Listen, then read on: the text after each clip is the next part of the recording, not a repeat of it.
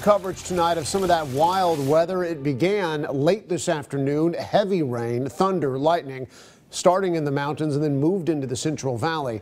It created flash flooding in some areas, and it caught a lot of people off guard. Now, we're going to get with AJ again in the Weather Center in just a moment, but we're beginning tonight with KSEE 24's Raquel Cervantes. She's live in East Central Fresno. Quiet here, Raquel, but not elsewhere. Evan, well, out here it is still warm and muggy down on the valley floor, but that humidity really materialized into a storm in other parts of the Central Valley, getting a good dose of rainfall. Oh my gosh.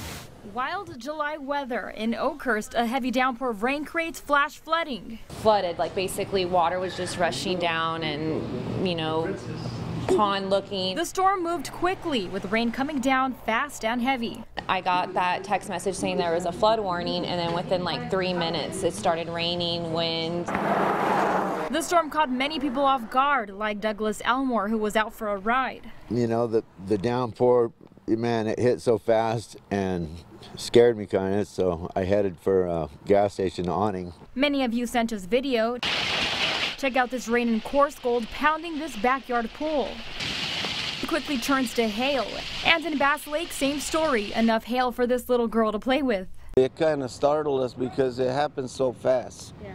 We didn't expect it. Up in Yosemite National Park, Mauricio Escobar was working at the Mariposa Grove when the storm hit. We heard this boom and thunder and kind of shook us up.